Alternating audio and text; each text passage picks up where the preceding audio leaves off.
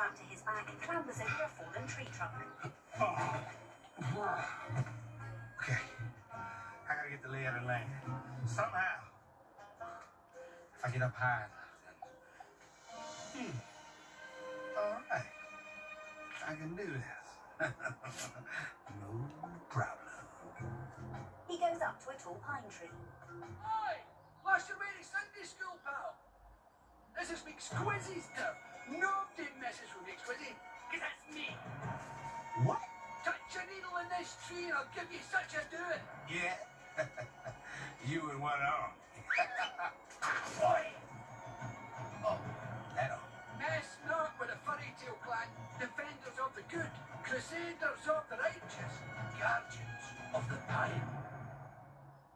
Keep your tree. I'll find another one. Look! He's got a wee freakish twin growing up his back. The squirrel tribe find Mr. Dinkelman hilarious. Boog stomps off to try a tree on the other side of the clearing.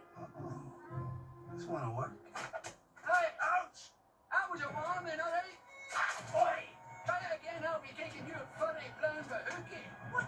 Hey, this is a different tree. They're all my trees. I suggest you turn around and head right back from whence you came. That's what I'm trying to do. So just point me the way to town, and I'll be out of here.